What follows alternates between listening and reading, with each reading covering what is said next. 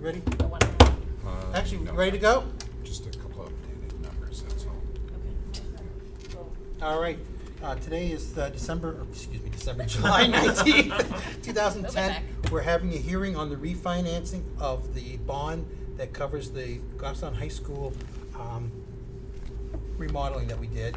And Ray, you're going to present the information on the bond, or you, Stacy? Sure, we can, I can yeah, walk if you Ray wants to through. start and- You want to walk it right Yeah, through it? sure. I just want to make a note that there's no public in the audience, so we simply are doing this for the TV audience so they can be aware of what we're doing. Okay. The concept for a bond refunding action is much like refinancing your home mortgage. As interest rates become more beneficial to the homeowner, and in our case, the school district, we are taking advantage of going out and refinancing on our construction bond issue, which dates now back to 2001 at the high school. So we're approximately halfway through this particular bond, and we'll be refinancing the second half of the bond payment schedule. Right, we're not extending the payments beyond the current expiration date. Right. Just in a way of some quick numbers, and the numbers I'll share with you tonight are all approximate, but close enough to get us into the ballpark and to give you a feel for the magnitude of the savings that we're going to be looking at. The current rate structure is going to afford the district savings in interest payments ranging from $35,000 to $40,000 a year from now through 2021, which was the maturity value for the existing debt instrument. How that's happening is that the 2001 bond has interest rate schedules ranging from 4.75% today to an increase to 5% when it matures in 2015. And from 2015 to 2021, we'll be paying 5% per year. What we're looking at in the way of refinancing rates, or refund rates, if you will, are 0.5% to 3.6% in total overall interest charges. The Goffstown School District is looking at a 2.75% interest rate structure. And that's based on the district's AA3 bond rating or credit rating, which calls this district, in other words, a very low risk to investors and a high quality bond. So it's an attractive rating. Budgetary savings, and we're going to talk about net present value savings too. There are a couple of different ways of looking at this. Let's talk about budgetary savings first.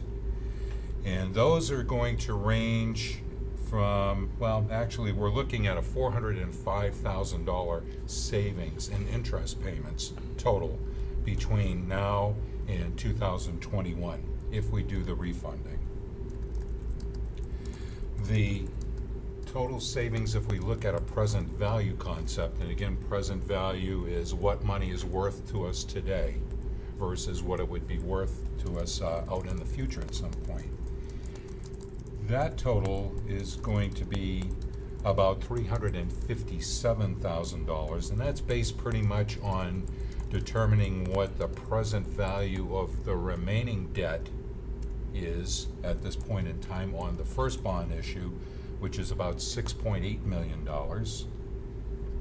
and what the total production cost of the new debt issue would be, and that's $6.46 million.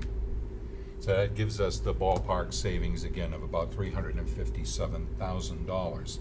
Both ways of looking at it result in the same thing. The school district is going to be saving money over the balance of the bond period. Another statistic, for whatever it's worth, is that the current industry standard says that you should not do anything in the way of a bond refinance unless you're able to realize at least 3% savings on net present value calculations. Ours is going to be 5.9% if we proceed, we go forward. So Interestingly, since we talked about this in June, in our first discussion back in April, we've seen significant rate movements to the school district's advantage as time has gone by. Okay. How we were going to be doing this is, in essence, calling the original issue. They were callable bonds, which means that we could redeem them. The par value of the bond issue that we will be recalling is $5.995 million, and we'll be issuing refunding bonds at $6.1 million, which is about $100,000 more than what the original debt process was. One of the reasons for that is that we do have to finance a call premium, which is the amount of money the school district will need to pay the investors that currently have, that are currently the bond holders. There is a premium that they're entitled to in the event that the school district would be calling bonds back early. It kind of guards against their, or guards them for their investments. Production costs, we had talked about that a little while ago. The production cost includes the call premium, what we just finished talking about. It includes issue costs, which are administrative and legal fees. The administrative fees will be with the First Southwest Company, who will be serving as the district's agent through this whole process. The legal fees, we're going to owe Divine Millimet and, pardon me? Divine Millimet? Yeah, they're going to be acting as bond counsel for the school district. And between those two functions, we're looking at about 0.95% of the new issue, which equates to about a $60,000 fee. The next thing included in the production costs will be the underwriter's discount. This is, the best way to describe this is the profit that the underwriter is going to make by picking up the bond issue and then reselling it to other investors. That fee is projected to be about 0.6% right now. That's going to be about $36,000 when we look at the new issue. The new bonds, again, as mentioned earlier, are going to be paid off within the same schedule. We are not extending maturity dates or periods of time which the district will remain in debt. And the savings that we just talked about earlier at the start of this discussion are net. In other words, all of the numbers, the fees that are associated with it are paid from the proceeds, and we're still going to be presented with the budgetary and net present value savings that we talked to earlier. Just a little bit about First Southwest Company, who's going to be serving as the agent. They'll be acting as our interface with rating agencies. They'll be doing all of our compliance reporting with us, initially with the financial markets. They're developing the preliminary bond statements for us right now, which we will be able to use when we interface with the underwriter and with the bond owners as this progresses. And they're going to assist us with pricing the new bond issue and timing it. Timing it is something the board might want to think about, since we've seen some progression in interest rate movement since we started this discussion back in April. We can reserve the right to act on this thing when we want to act on it. If there's a thought that we might have a more beneficial interest rate position within the next month, within the next 2 months, we might want to delay action until that happens. That's an option that the school district has. So what the bottom line is we will go ahead and progress through the action, getting everything set up and ready to go. And then when we're comfortable with making the final decision, we can, in essence, pull the trigger at that particular point in time. So would you anticipate, like, at our August meeting, coming back to the board at that point with an update on where finance rates are and whether that's a good time, Yes. or whether you recommend waiting a little bit longer? I would say that that'd be a good point in time to do that, our August 8th. That way we'll have at least another 3 weeks of observation time, seeing how the rates are moving.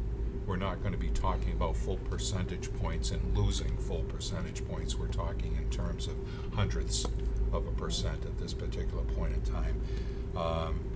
And again, recent history, at least over the past 3 months, has been beneficial, at least for the school district, and it's expected to continue to be so. Just a little bit more on First Southwest, in case some of our public is wondering about the particular company. They are involved within the state of New Hampshire, and they currently have relationships with Laconia, the city of Laconia, Carroll County, Belknap County. They've got relationships with the city of Dover, from Rochester, the town of Londonderry. They're working with Nashua, Concord, Claremont, Keene, and they've got some relationships going with Belknap County and Stratford County. So they are well represented in the state with current business. They do come with a recommendation from our bank, Citizens Bank, and we've also had a discussion with our bond counsel, who refers to them as a reputable company that he's worked with in the past and had successful business relationships. I have a quick question on Sure. that. What is their fee structure? Are they getting a flat fee? Are they getting a percentage of what they can get us, or? Yeah, the legal and administrative fee right now is 0.95% of the issue. So that cost. won't change? That won't change. Their Percentage rate won't be changed based on the rate that we get? That's correct. Okay. That's correct. Any other questions? All right, as you know, we previously made a motion to move forward with this in our August meeting. Unless something drastically changes between now and August and the rates start climbing, we'll address it in August. Because right now, we do have the authority to move forward with it, so if the rates start dramatically increasing for some reason, and we think they're going to continue to increase, we will move quicker on it. Otherwise, we'll come back in August with recommendations to wait a little longer or pull the trigger right then and there. So, once more time, we'll ask any questions. All right. Can I have a motion to close the hearing, because we have been open for at least 10 minutes as required under the RSA. By Lori, second motion. By Ginny, she was quick with her finger. All in favor of adjourning the hearing? That is unanimous. 1, 2, 3, 4, 5, 6, 7, 0, 0. Our motion passes. The hearing is now concluded. Thank you. Done.